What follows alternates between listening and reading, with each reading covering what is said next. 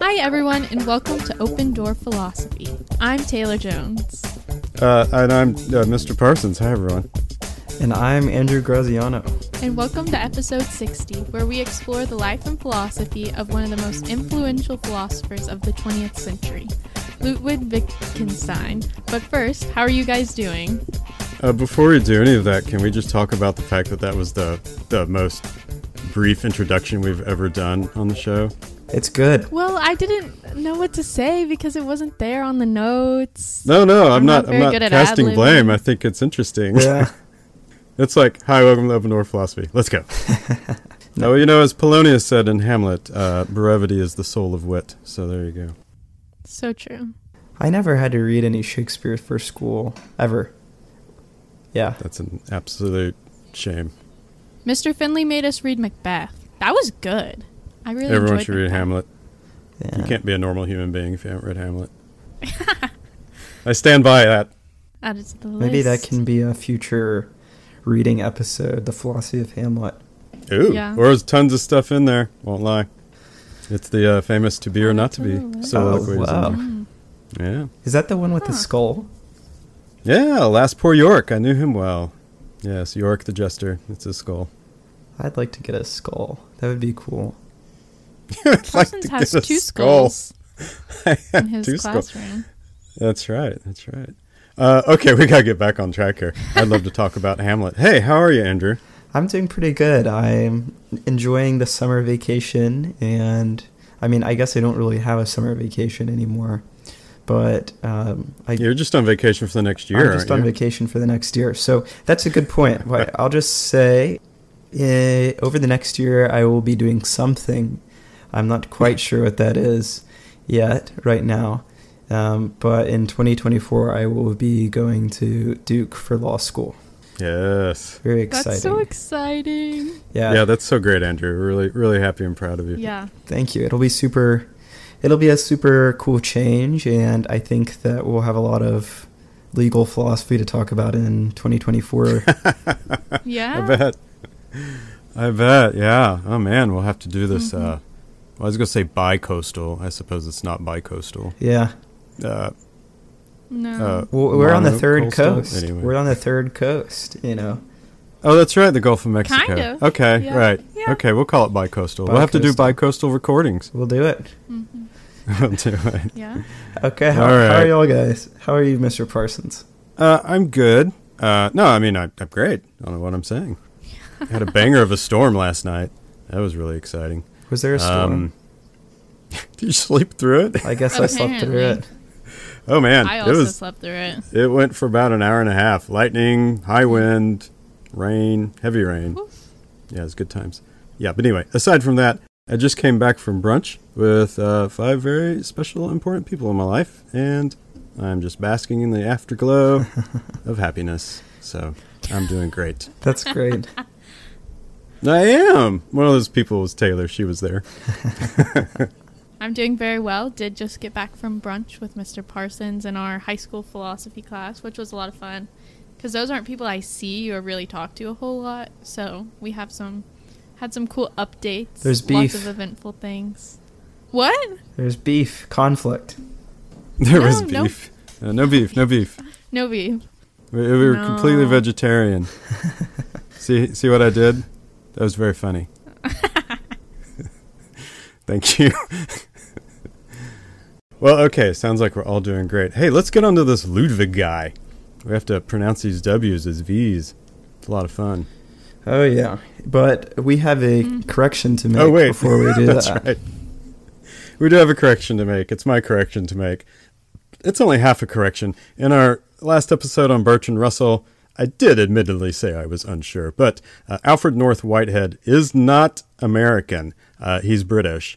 He moved to the United States at the age of 63 in 1924 to be at Harvard, and then went to Cambridge after that. He died in 1947 at Cambridge. And he also, I was a little fuzzy on it. He was not a pragmatist. However, he thought very highly of William James and John Dewey, and acknowledged his indebtedness to them in a preface of one of his books, Process and Reality. So not a pragmatist, but and not American. So anyway, Alfred North Whitehead. I have a question, kind of adjacently related. Is John Dewey responsible for the Dewey Decimal System, or is that somebody else? Oh, that's an interesting question. He's really responsible for a lot of the way public education is in the United States. Oh, interesting. I'm going to Google it. Let's see. It was made by Melville Dewey. Oh, Melville. What a great name. He was an influential American librarian and educator.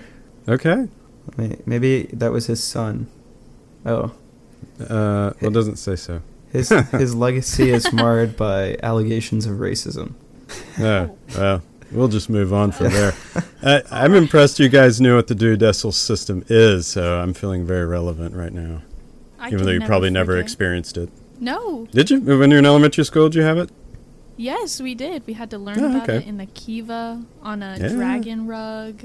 And we had to find books that way. They were like, okay, you got to learn. Awesome.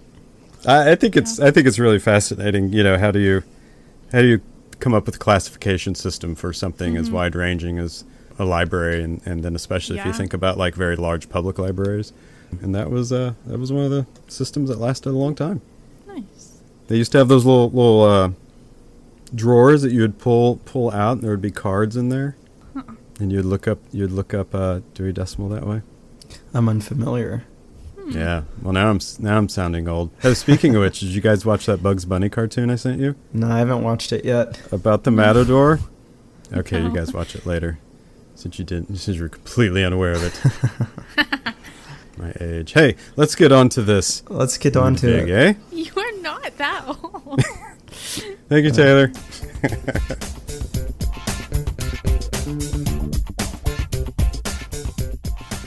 All right, we're going to jump into the background. So, Ludwig Wittgenstein was born in 1889 into a wealthy and aristocratic family in Austria. He was a brilliant child, and he was educated at some of the best schools in the country. After graduating from Cambridge University, Wittgenstein began a career in mathematics and logic. He quickly made a name for himself as a brilliant thinker, and he published several important works on these subjects.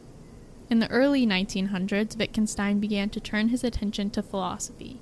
He was particularly interested in the philosophy of language, and he published several important works on the subject. Wittgenstein continued to write and lecture until his death from prostate cancer in 1951 at the age of 62. He was a prolific writer, and he published over 20 books and 1,000 articles. Oh, man, he was young. I'm so excited to talk about Wittgenstein. Are you? I'm so excited. I think that he is, I didn't come up with this. We talked about this on the last episode, but I think he's one of the most interesting philosophers of the 20th century for sure. And hugely influential. Hugely. Yeah. And he is the philosophical dad. Well, he's like the thesis advisor or mentor of a lot of great philosophers who I really enjoy.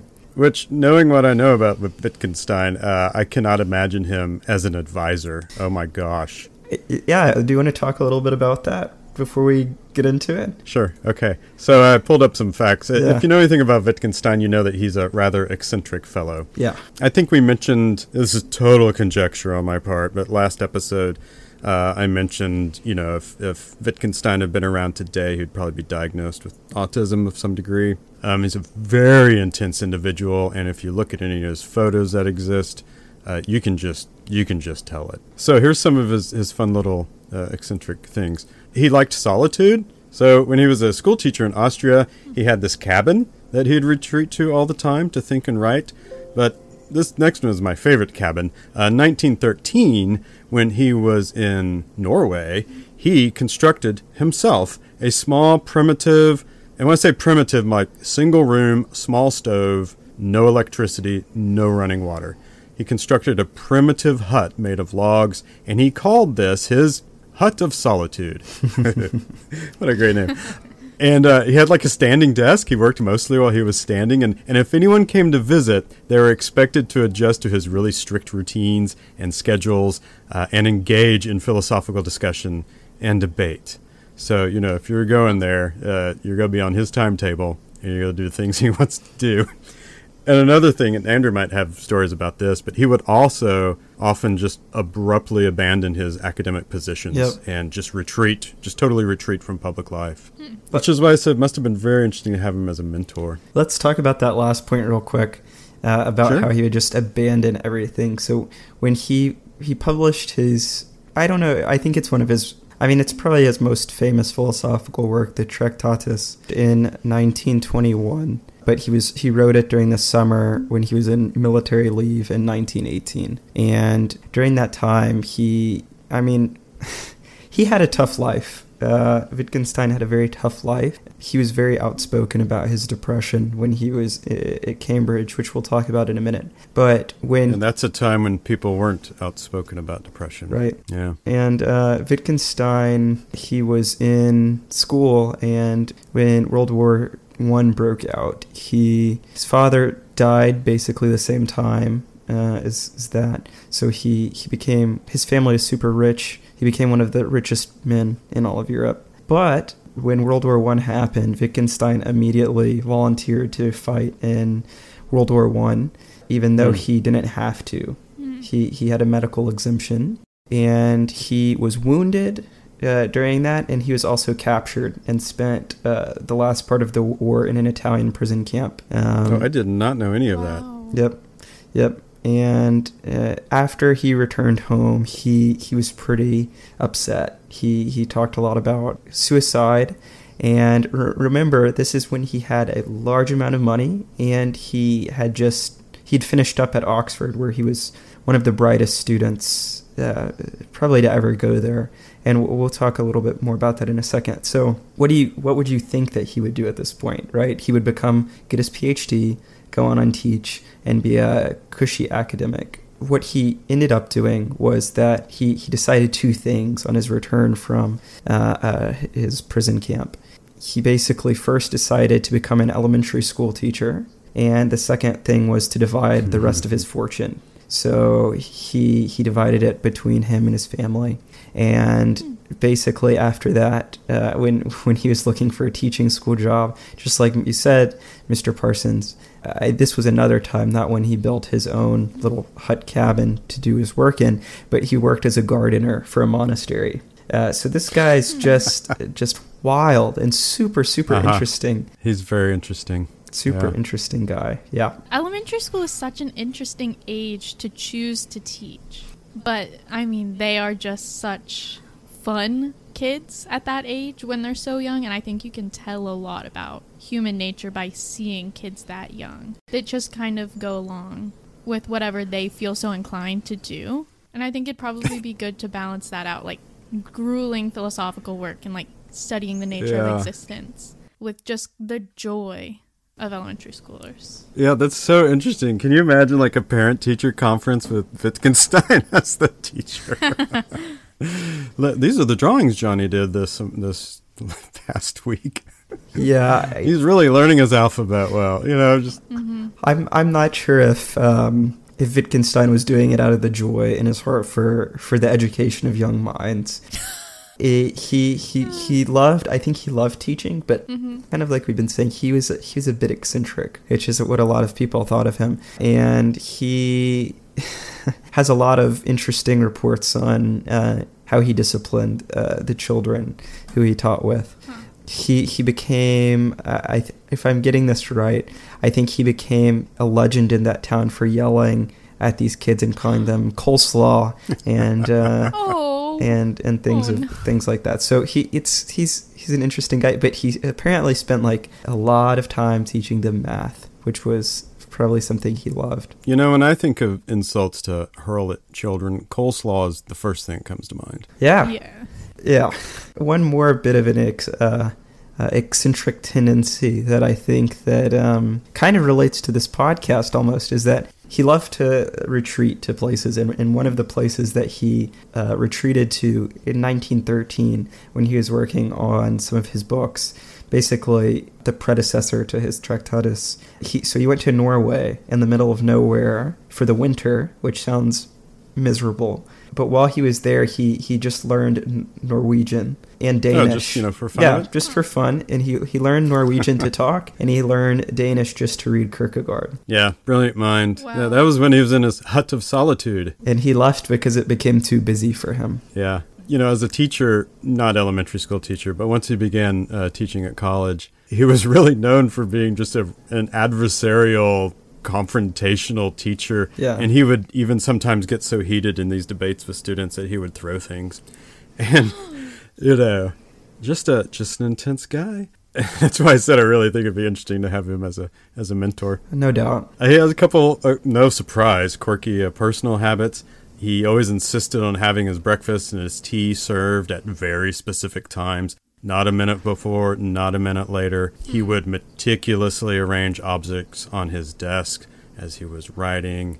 And this is probably my favorite one, although you've brought up some funny ones too, Andrew. And I suppose I shouldn't call it funny. It comes off as funny to me, but it's because he just had a hard time adjusting to things. He became dissatisfied with the height of the door frames in the ceiling in his residence while he was at Cambridge. So rather than moving to a new residence, he just adjusted the heights of these door frames and ceiling, sometimes just by an inch or two. And he did it himself. He didn't contract this out. So, he adjusted door frames like an inch or two because it wasn't the right height. I don't know how you raise a ceiling. I don't know how that happens. I guess a handy guy. Probably at the Home Depot a lot. Amazing man. I guess in England, Home Depot would be like cottage depository. Oh gosh. So many dad jokes today. It's great, huh? Oh man. Let's talk a little bit about his education, his arrival at Cambridge. Okay. Because I think that's a very important part in his life. Wittgenstein, which you might be able to get from the name, was not British. He was born in Vienna, and he eventually came to England for schooling. And he actually began his schooling in Berlin and got a diploma I think it was in engineering. And he worked for some time. He had a deep interest in aeronautics. And we can see his fascination with math. That's just, of course, one instance, but it was the work of Russell and another guy at Cambridge, their work in math, that got him interested in the more theoretical side of mathematics and philosophy. And he basically, one was Russell, who he was interested in, and the other guy's name was Gottlob Frege. I think that's how you pronounce it. Wittgenstein liked the work of Frege more, who was a German, but he advised him to go to study with Russell in Cambridge, like we learned about last time. Wittgenstein really was more interested in the philosophical side of mathematics and would come to Russell's lectures and, I guess, dominate them is the word that people say about it, but I'm sure he was obsessive. Wittgenstein was around some of the smartest people, I think, in Cambridge, not only with Russell, but with G.E. Moore, who we talked a little bit about in our last episode, a great philosopher, but also one of the most revolutionary economists, John Keynes, who invited Wittgenstein to join a super elite society in Cambridge called the Cambridge Apostles, who would debate moral and philosophical topics. So what do y'all think about that? What do you think about his educational time? Well, if you look at some of the greatest philosophers, they always seem to be educated by one of the greatest philosophers who came before them. Yep. You start right off the bat with Aristotle, who was the student of Plato. No doubt having Russell and those other influential philosophers being a part, it becomes a part of his heritage, and he adopts this analytic tradition and carries it on. And then he passes it on to other people, of course. Elizabeth Anscombe comes to mind. Definitely. I think it's a cool part of the philosophical tradition that so much of philosophy is passed down, not just through reading other people's works, but by being able to go to their actual lectures and visit with people directly, like other philosophers that came before you. And just such a cool opportunity, too, to be in the same time and place as some of these great names. And then that's a big part of the reason why you yourself become great. Yeah, that's the big advantage of going to Cambridge and Oxford. Well, that's true. Yeah, I was thinking that. I mean, if you're at Oxford, I mean, you're kind of the epicenter of analytical philosophy. Yep. You're just going to rub shoulders with, or elbows, shoulders, elbows. Elbows. You're going to rub elbows with all kinds of really significant people. That's just what Oxford is. Yep. Whether it's politicians or prime ministers, philosophers, scientists, etc. In the last episode on Russell, I mentioned that there's these great interviews with Russell. He talks a little bit about Wittgenstein and his first impressions of him. He was queer, and his notions seemed to me to be odd, so that for the whole term I could not make my mind up whether he was a man of genius or merely an eccentric. At the end of his first term at Cambridge, he came to me and said, "Will you please tell me whether I am a complete idiot or not? If I am a complete idiot, I shall become an aeronaut, but if not, I shall become a philosopher." I told him to write me something during the vacation on some philosophical subject, and I would then tell him whether he was a complete idiot or not.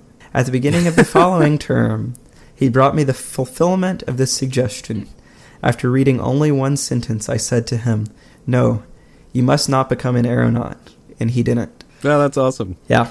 I'm going to do this with my students after year one. Over the summer, they have to write me something philosophical, and then I will tell them if they're an idiot or not. Like, I come back from summer break, and I'm like, hello, welcome everyone. 3 of you are idiots. Come back for summer break, and they're just not back in your class. You just kick them from the class. What I think is super interesting is that from when Russell's an old man, and that's after Wittgenstein and Russell had not agreed with each other in a very long time. And so I think what we see from there on Russell's end is a lot of respect for his former student. He's not trashing his name, even after Wittgenstein and Russell disagree vehemently. And on the other side, we know for a fact that Wittgenstein disagreed heavily, but thought that Russell was the only person in the world who could understand what he was writing. In a letter to Russell, Wittgenstein wrote that he thought, he said, "I think you're the only one who can really help me," in his work. So just a lot of respect between these disagreeing philosophers, and I think it's really inspiring and something that we should take away from a great relationship. Well, yeah, that's how it's supposed to be. And that's something we try to teach in philosophy classes. Look, we're all going to disagree with each other on various things. But at the end of the day, we still have to acknowledge the value of those arguments, whether we agree with them or not, and challenge those arguments if they're weak arguments. But when we're all done, we still respect each other. Mm-hmm. Yeah.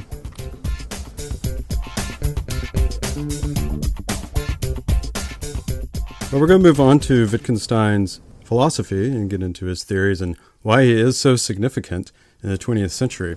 One of the things I find really interesting about Wittgenstein is that he completely changes his mind on his major groundbreaking theories that he made early in the 1920s to by the time that he dies in the 1960s. He completely changes his mind, and you usually don't see that with philosophers. They might entertain other ideas, they might shift around on some other ideas, but to do a 180, it's pretty impressive, just from sort of a reputational standpoint. So that's something I think that's very unique about him. So let's talk about the book that is his initial theories, and then we'll talk about his later book that does the 180. And this all has to do with language. So his first book that we're going to talk about, it was published in 1921 in German, and then 1922 in English. It's the Tractatus Logico-Philosophicus. And we're just going to call it the Tractatus, because that's shorter. But it sounds very cool. Yeah. Because Latin's cool. Before I kind of unpack it, I want to ask you guys a question. I'll see if Taylor will answer this question first. So, Taylor, when you make words, whether you're verbalizing them or whether you're thinking them inside of your head, what's associated with those words? How does that work? Does anything appear in your head when you think of certain words? Like word association, or when I'm trying to piece together something to say? Well, kind of both. I think... What did you say, Andrew? Go ahead. Taylor, I'm going to say something, and I want you to give me your thoughts on it. Okay. Purple elephant with yellow wings. That I can picture. Like, I can see it in my head. Okay. Now imagine a green gate. Yeah, I can see that. Like, imagine what it looks like. Now, don't even imagine. I'm just going to say a word, okay? Okay. And tell me your thoughts. Game.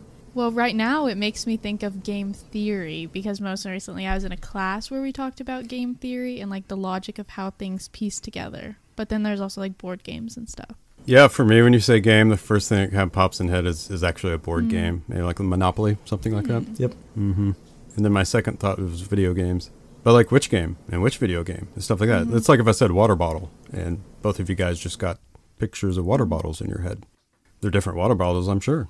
So that's the whole idea of his first book, the Tractatus. It argues for this thing that he called picture theory of language.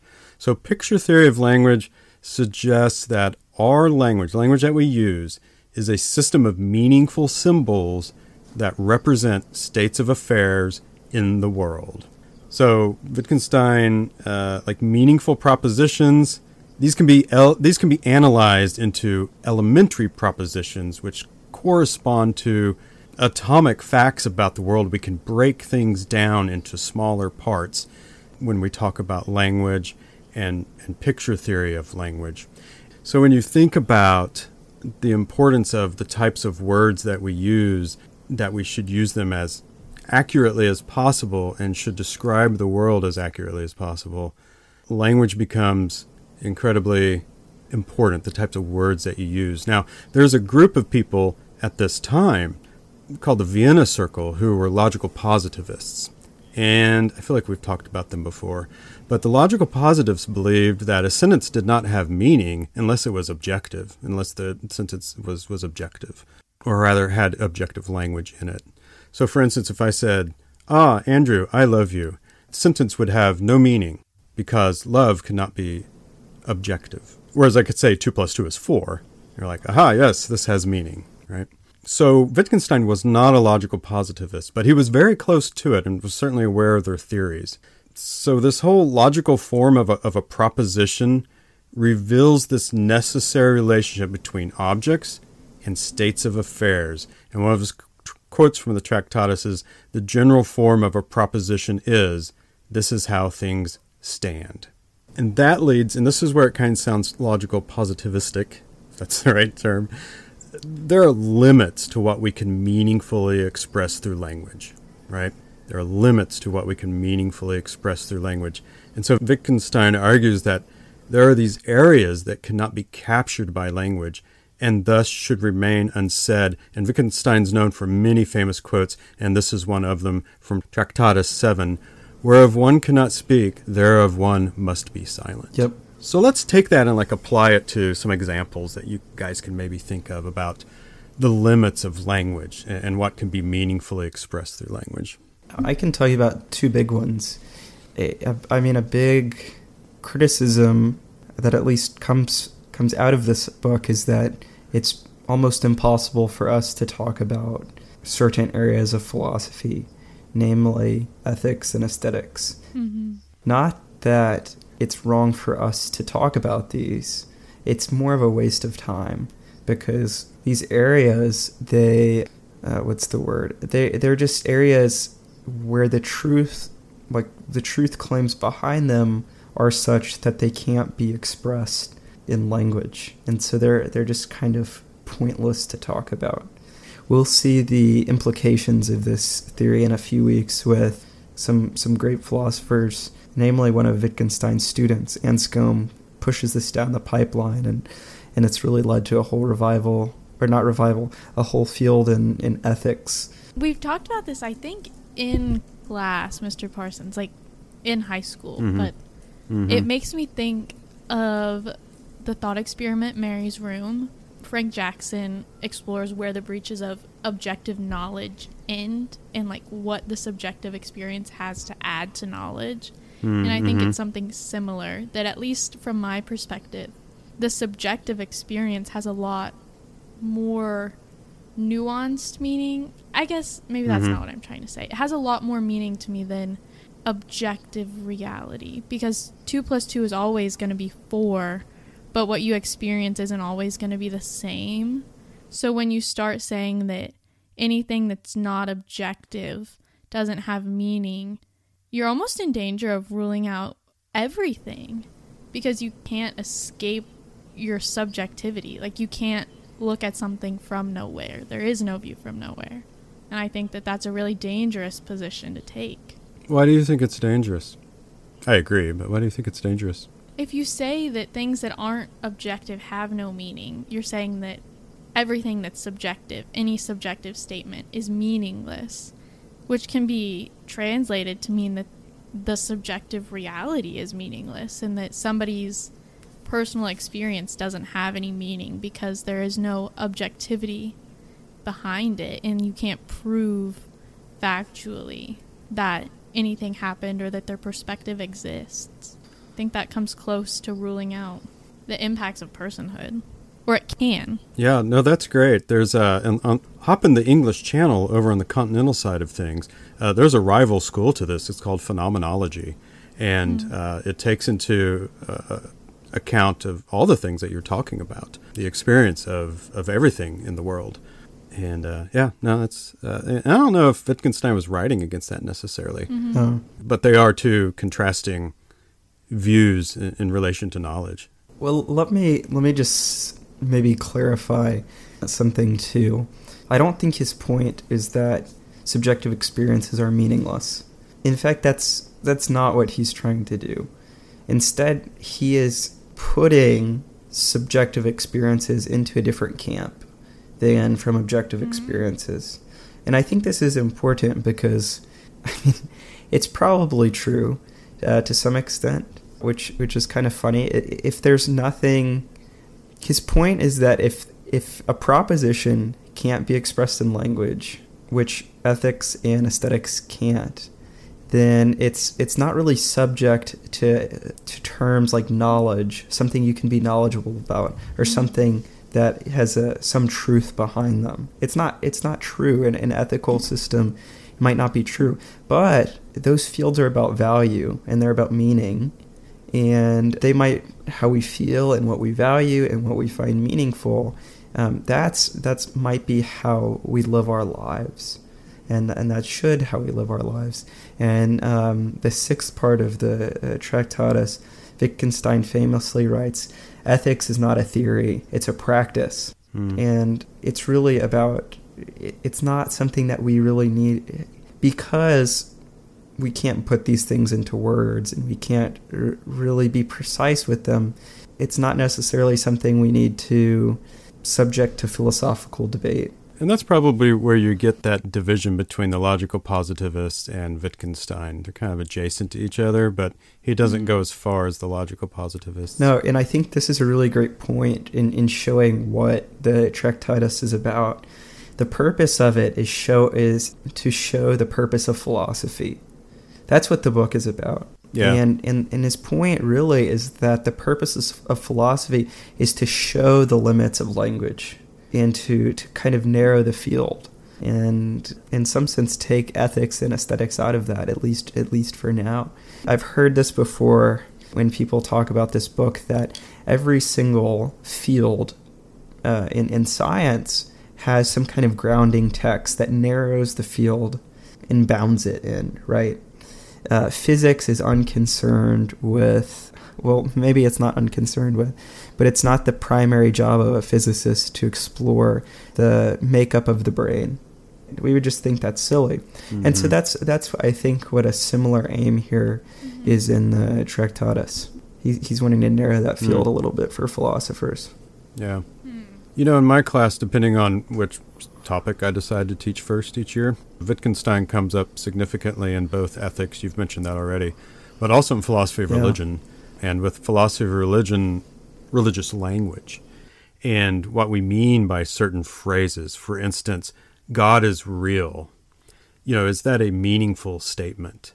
Is there some limit to what can be meaningfully expressed through language when I say God is real? And, you know, what's funny is with the Tractatus, the answer is yes, absolutely. But when we get to philosophical investigations, he's like, you know what? Let's talk about the context of all that. So yeah, Wittgenstein is fundamental when it comes to any type of philosophical language in an attempt to explain things in clear terms.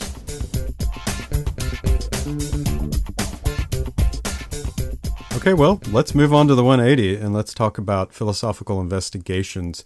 It was published after he died, but very, very quickly after he died. And so I just want to read the back cover of my particular copy that I have of this, because in this episode, and maybe the previous episode, we said Wittgenstein is one of the most significant philosophers of the 20th century. Listen to this little quote. Immediately upon its posthumous publication in 1953, Ludwig Wittgenstein's Philosophical Investigations was hailed as a masterpiece, and the ensuing years have confirmed this initial assessment. Today, it is widely acknowledged to be the single most important philosophical work of the 20th century. Now, my friends, that's what we call a big claim. Yep. So let's talk about it. Let's do it. All right, so like we said, this is a 180 from the Tractatus. And again, I think it's a remarkable thing about Wittgenstein. So we have a number of topics to talk about it, being it's, the single most significant philosophical work in the 20th century. We're just going to cover it real quick. Just a few minutes. So what is language and meaning? So like I said, with the Tractatus, it proposes this picture theory of language and emphasizes this idea that language consists of atomic, logically structured propositions. Yeah, I think we expressed that relatively well. Philosophical investigations takes this approach. Wittgenstein focuses on language as a form of human activity, emphasizing its use in various language games. We'll talk about language games in a minute. And context-dependent nature of meaning. And boy, right there, the context-dependent nature of meaning is the 180. Yeah. Whereas earlier, whereof one cannot speak, therefore one must be silent, and there are limits to what can be meaningfully expressed through language. Now we're saying language is context-dependent. Or the meaning of language is context-dependent. So he explores how meaning is derived from the practical use of language within specific social and cultural contexts. So that's what we call a 180. And one of his famous quotes from 43rd, the meaning of a word is its use in the language.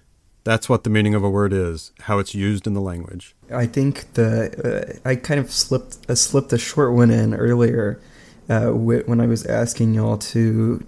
I was using the most famous example of this that Wittgenstein uses when he's talking about context-specific language and language games. When I asked people to think of the word game, Taylor talked about game theory. Mr. Parsons thought of a board game. I thought about a football game. The way that the word game has different meanings depending on the context that's being used. If we were at a football game and I said, oh yeah, I love this game, none of us are going to be thinking about, I'm talking about the Monopoly game at my house, right? Probably not. It's the word has a certain meaning in that certain context. And even we're talking about these, Taylor did a really good, giving a really good example of a different use of the word game. I was just reading a book that talks about the game of life. And so there's so many different, a word, Wittgenstein's point is that a word's meaning, imagine now in your head a picture, like he was arguing in the Tractatus, imagine a picture of the word game. It doesn't have one set meaning. It's a very fluid meaning that depends upon the context of its use. And that's the point in the language game.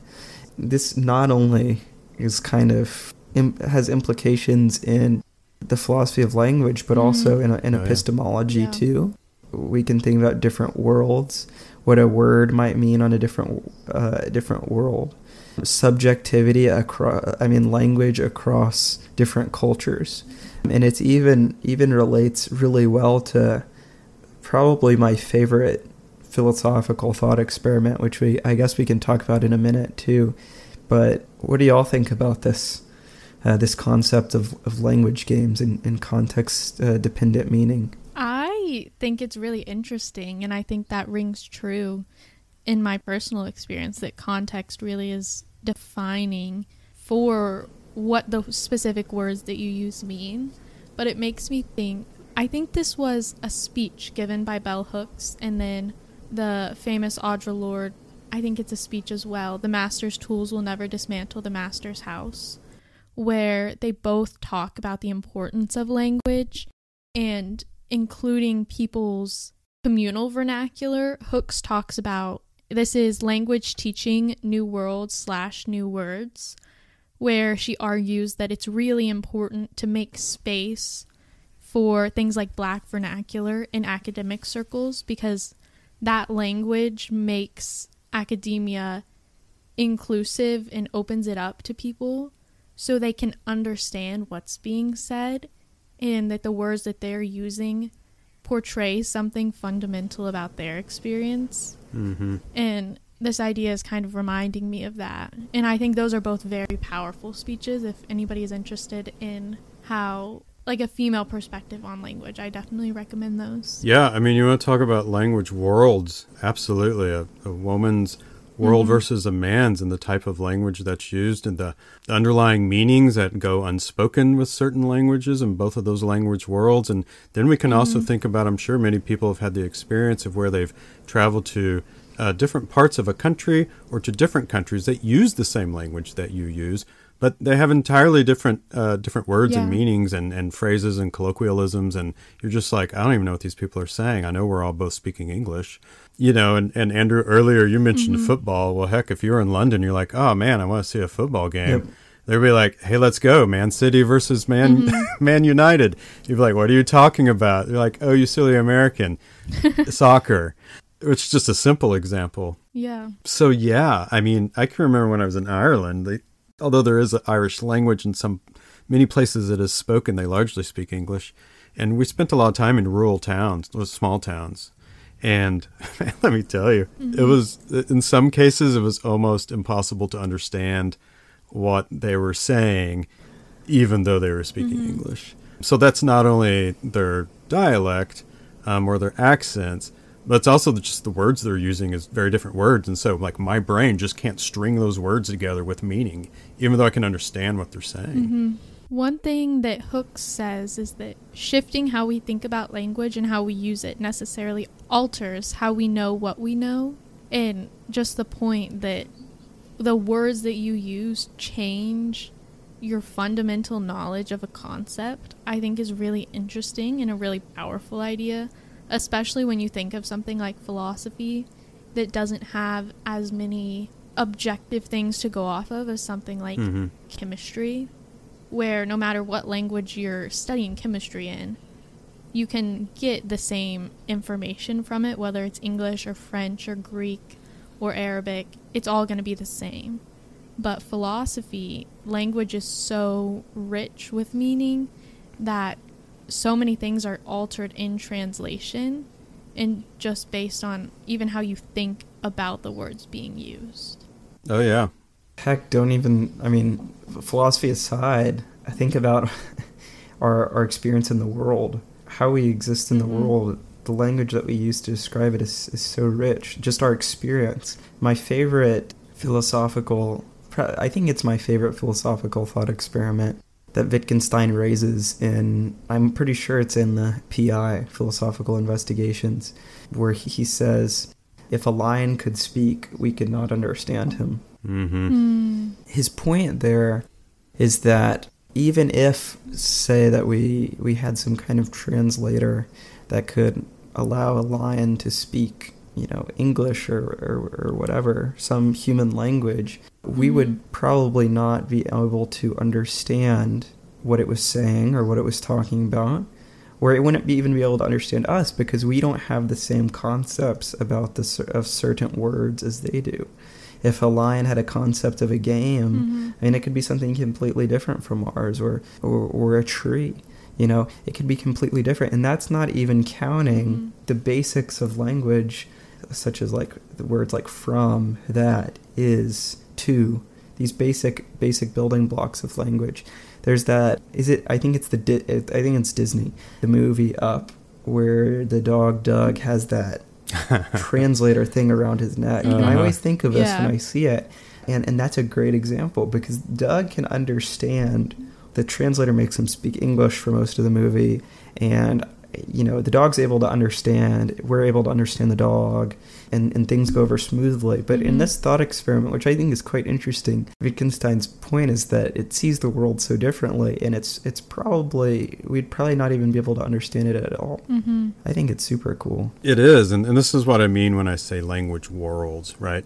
There's an entire context and concepts wrapped up in the world of a lion that we just simply don't get. I mean, we can observe them and see what they're doing, but there would be customs, there would be concepts, there would be all kinds of things that are in that particular world, which is why it wouldn't make any sense. And this is exactly what Wittgenstein is talking about when he talks about language games.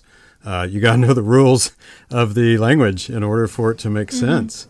And by the way, he said language games is everything from everyday conversations to really complex situations like legal discourse or artistic expression or scientific debates or something like that, to simple conversations where it's like just giving and following instructions of how to get to the restaurant down the road.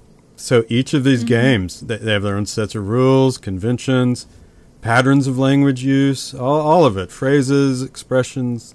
This is language games. So that's why if a lion could talk, we would not be able to understand him.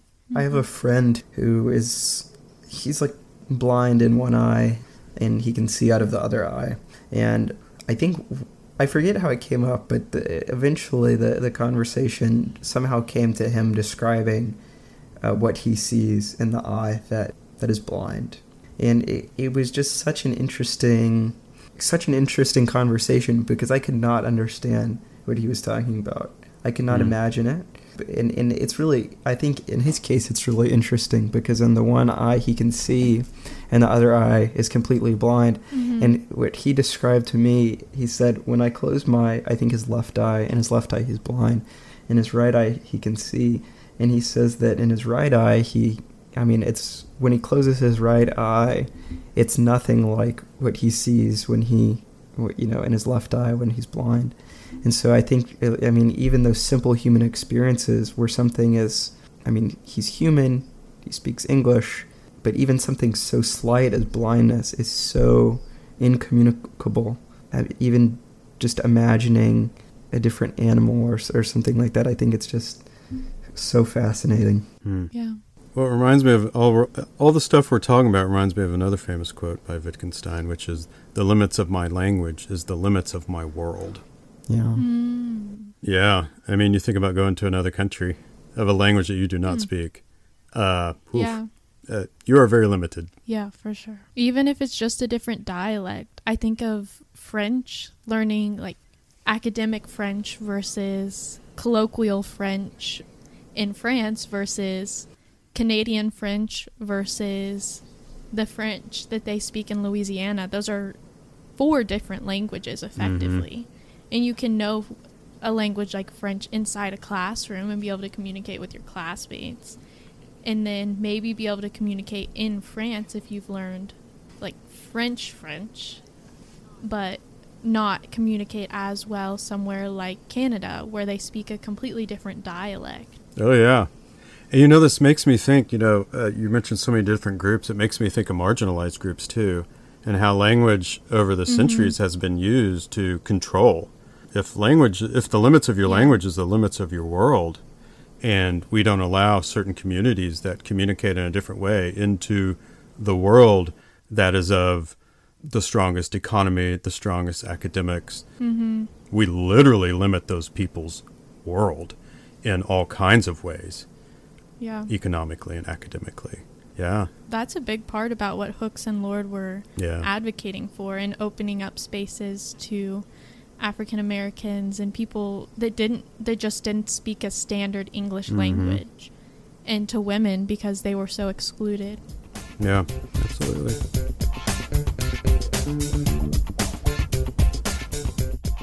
Well, I thought that a lot of covers of philosophical investigations have this duck rabbit, really famous sketch on the cover of it. We're not able to find any now, but I think Wittgenstein's often associated with this image for a discussion that he talks about in philosophical investigations, which is a distinction between seeing that and seeing as.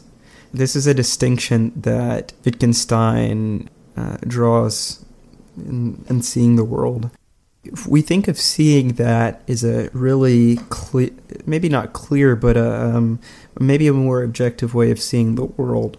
If we imagine a table or a chair or a car or something, when we see it, we see that object, we recognize it for what it is. So if I put a car in front of you, you're going to recognize its function pretty simply.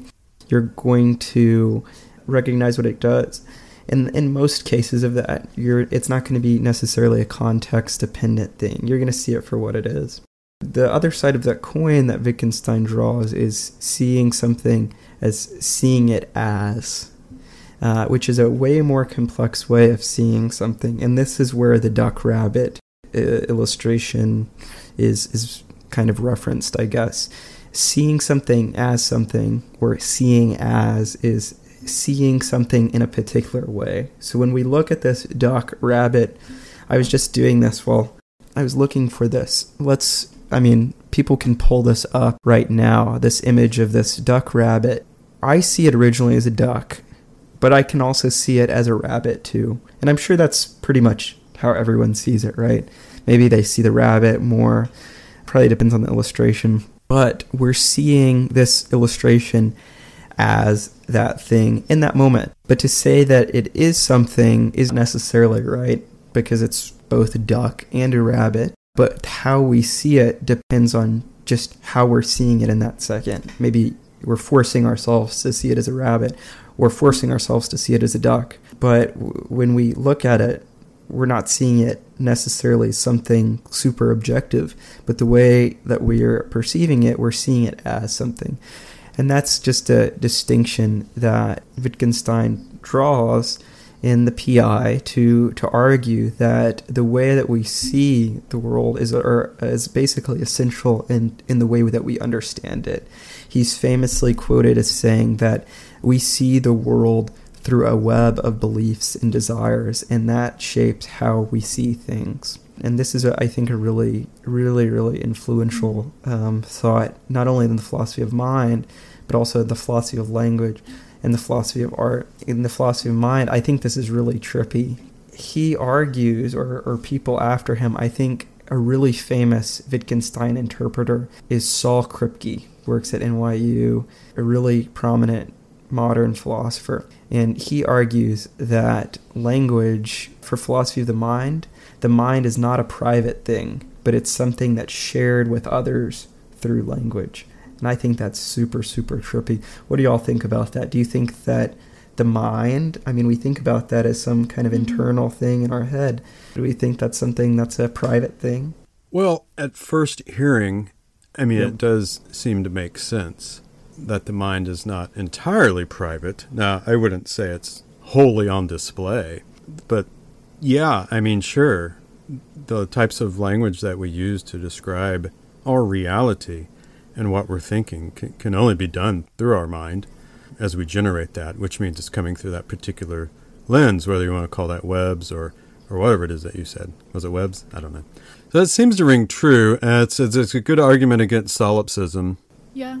I agree with Mr. Parsons. I think that the mind isn't entirely public or private, but because there's overlap, you can't not do things from your own perspective, and you can't hide how you view the world, because that's just so intrinsic to our being that you can't keep everything private. It kind of makes me think of Martin Buber's I and Thou, where he talks about how people see others shapes how they interact with them, and that the ultimate way to see someone is as your equal, not as a lesser being, and to view someone as an individual equal, not as a member of a group. Because at the end of the day, they're also their own person with their own worldview and their own beliefs and thoughts.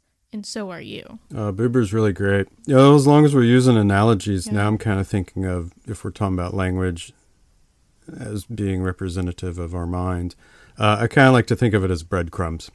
Breadcrumbs to what is actually in our mind, which is inaccessible, but we can get hints of it, of what a person is and the way that they leave those breadcrumbs behind. I don't know. Where are you on all this, Andrew? Oh, sorry. Go ahead, Taylor. Oh, I was going to say, I think we reveal things we don't intend to in our language.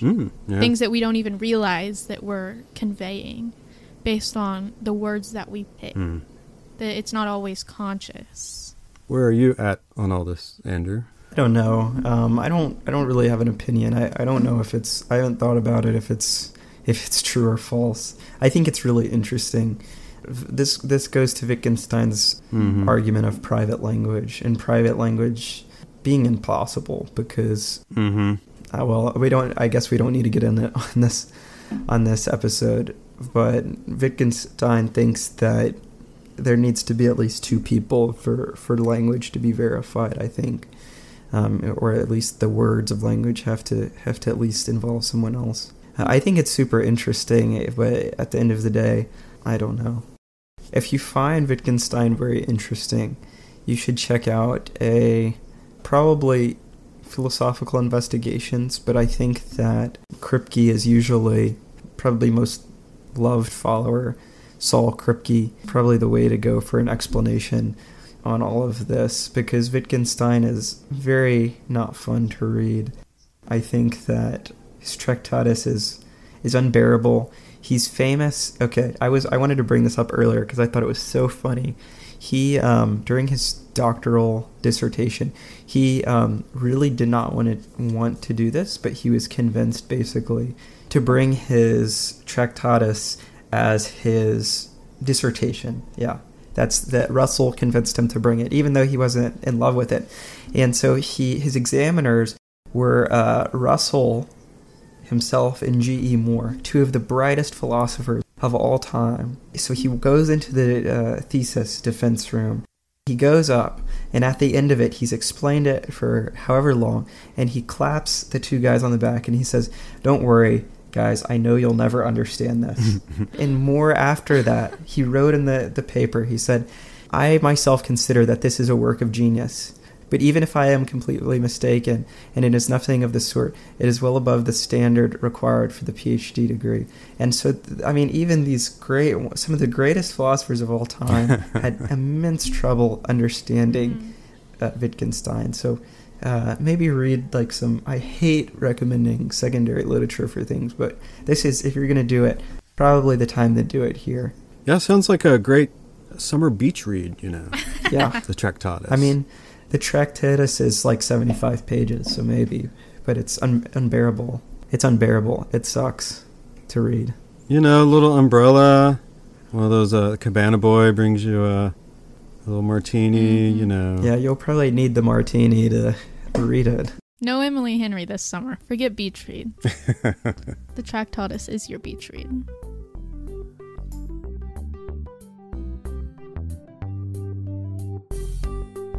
All right, everybody. Well, that's the end of a very long, but I think pretty good introduction to Wittgenstein. It was a lot of fun, and I think that we'll see some overlap in our explorations of some of his predecessors when we look at the Oxford Four, starting, I guess, 2 weeks from now. Yep, that's right. Andrew will be back in 2 weeks with another episode of Open Door Philosophy.